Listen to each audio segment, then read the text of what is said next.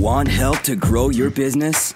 Download BRiN, the world's first business advisor in your pocket. To find out more, visit BRiN.ai or search the App Store today.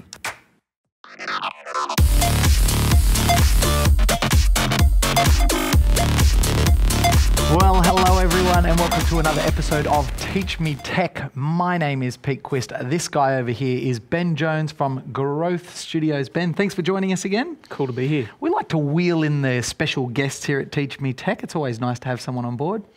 Ben is a bit of an expert when it comes to Instagram and advertising on Instagram for business. And that is why we have you in here today, isn't it? It sure is. Okay. Sure is.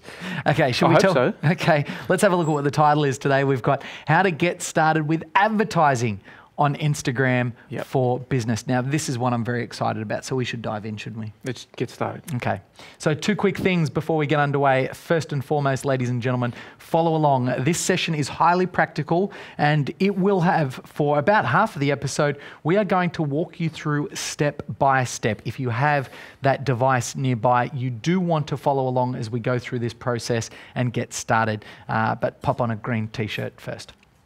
Also, ask and share. We talked about hashtags last week using the hashtag TeachMeTech on your favorite social platform. Get involved with the conversation and help each other out. Tell us what is working, what's not working, and just generally get involved in the community. It's a great way to meet people and be a part of the discussion. But let's have a look at what we're going to cover today. Firstly, we're going to have a quick recap of Instagram and why you should consider it in your business. A brief introduction of advertising on Instagram, the difference between advertising on various social platforms, the viral nature of Instagram and how it can affect your business, what you need to get started advertising on Instagram today, how to plan an effective ad that connects with your audience, and finally, I say and finally, but this will be half the episode, a step-by-step, we've added an extra letter for free of charge, and step-by-step walkthrough of how to create an ad on Instagram right now. I love that promise. Let's get started, ladies and gentlemen. So we'll kick it off, Ben, with a quick recap of Instagram and why you should consider it in your business. For those of viewers watching at home that didn't catch the first couple of episodes or just want the quick recap and bring them up to speed? Yeah, so we covered off that Instagram is a mobile-only platform. It can be accessed on pretty much any of the smartphone devices today, and it can be used for all kinds of businesses for all different kinds of reasons. We looked at why people are on Instagram and the inspirational nature that people are seeking out by using Instagram. And from a business perspective, it's about building relationships. All about building relationships. It's very much about brand awareness and how to interact with the brand out there in the real world. Brilliant. So let's recap very briefly. It's mobile only on your cell phones.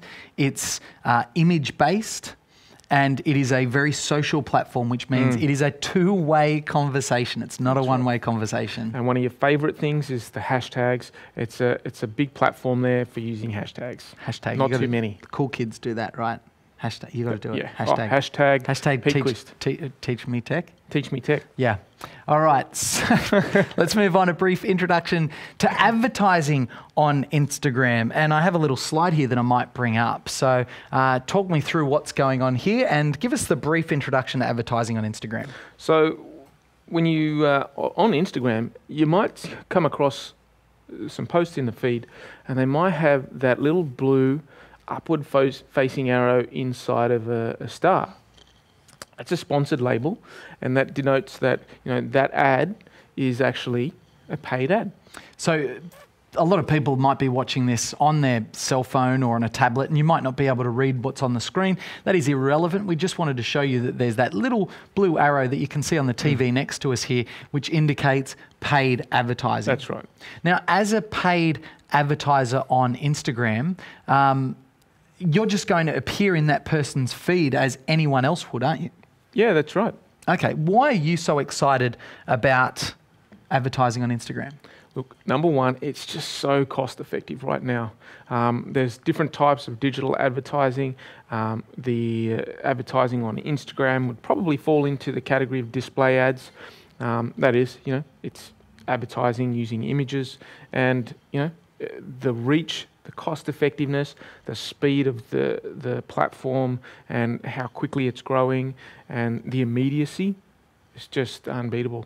So here's the interesting thing with regards to advertising on Instagram. It is so new. And as we know with things like Google ads and Facebook ads, when they were new as well, really cost effective. Yep. But as Facebook grew and as the advertising grew, became less cost effective. Still a great option for a lot of businesses. Yes. But certainly less cost effective. Yes. But here we have Instagram, and instead of having their ads introduced when they were quite small and scaling with the advertising, Instagram is actually quite massive with, what did we say, 500 million users almost, and yet the advertising is only just something that they're integrating. It's just in the infancy stage. We're looking at other ad platforms like AdWords, and we know that they're now becoming much more mature. They're in their more mature stage, but and that shows when the prices start to even out, I guess, or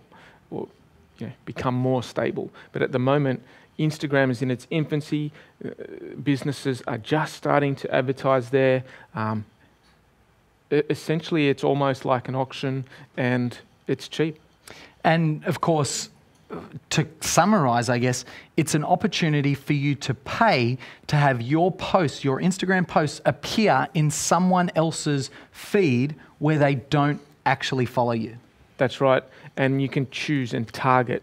We call it targeting. So we can choose locations, we can choose interest groups, all kinds of different targeting options to get your ad in front of people that have already indicated that that's part of their interest. And is that something that we're going to touch on with our walkthrough today? I think we might. That would be awesome. So let's take a look, the difference between advertising on various social platforms. Again, we kind of jumped the gun there a little bit when I talked about Facebook advertising. Obviously, it's not as cost effective as it used to be, but still a lot of opportunity there. What are the other differences between advertising on Instagram and, say, Facebook or Twitter?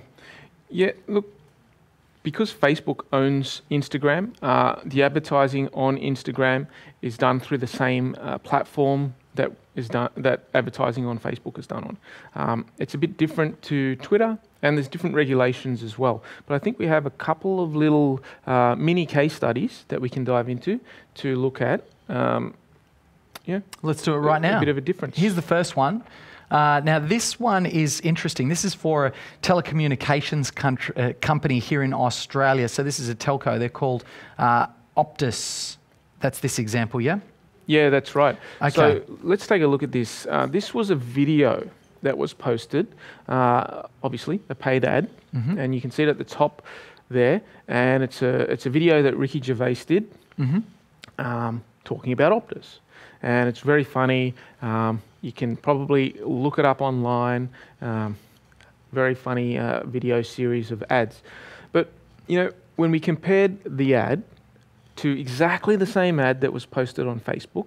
So this is exactly the same video, same text, same ad, same thing. For all intensive purposes, exactly the same, but just one was posted on Facebook as an ad, one was posted on Instagram as a sponsored post. Yep, absolutely. Okay, what happened with the two? So just take a look at the number here. On Instagram, Optus, at the time that I looked at these ads, Optus had 40 times more likes on their ad than Facebook. Okay, that's not the interesting part. The interesting part is that statistic below. Yep. So 40 times more likes, but let's put it in perspective, Pete. They only have 1% of the number of followers on Instagram than they do on Facebook. Okay, the question begs, 40 times more likes on their Instagram ad than on their Facebook ad. And I'm led to believe that the comments on the Facebook ad weren't, how do we say, as delightful as the ones on Instagram. Yeah, look, the sentiment, I believe is the word that you're looking for, was very different. Was not as joyful as the as the Instagram ad received. The Instagram ad, clearly shows by the number of likes that it was really well liked. The number of comments is a lot less than Facebook. But when we do jump over to Facebook and have a look at the comments, they really did reflect a bit of a negative sentiment. Would you say that's generally because, we talked about how Instagram is more inspirational? Would you almost say that there's more of a negative sentiment up front of Facebook users compared to Instagram? Is that too broad a brush? Look, I think you can't tar Facebook with that brush. I think that, look, this is a telco company, and let's face it, they don't always have the best rap. Doesn't matter what country you're in. I spend a lot of time over in the US, and I'm not going to name and shame, but insert your telco here. Let's be honest, guys, you're not really performing up to scratch when it comes to customer service. And I don't care which one we're talking about. They're all well behind the mark, aren't they? I mean, the key is you're looking at a service that's known for, let's face it, not being really, really well liked. But when we put them on different platforms, you can see that the sentiment generally on that platform reflects a lot about the user. So the bottom line here is it doesn't necessarily mean they're more negative on Facebook, but it just means that you want to be careful with regards to which platform you're using for your business, because like we've said many times over, you want to be connecting with your ideal customer. Where are they? Are they on Instagram or are they on Facebook? That's absolutely right. Okay, let's take a look at the viral nature of Instagram and how it can affect your business. So this is kind of in the same tone, really, isn't it? Yeah, look, it just continues on with this idea of, looking at the differences between different platforms, but also looking at, the number of posts that some companies have compared to the number of followers. I mean, we've got an example just here on screen. Yeah, so this is an account called Lexus Hover, and not long ago, Lexus has started to put out a whole bunch of little teaser videos about this new invention that they've been working on. Have you heard about it? This is the hoverboard, right? Yeah. Back to the Future style. Ridiculously cool. Outstanding. That's how I arrived today. Yeah, very good. No, I wouldn't mind one though. But look, what they did, and when they launched this actual account, they started to promote these little snippets of what was to come, little teaser snippets.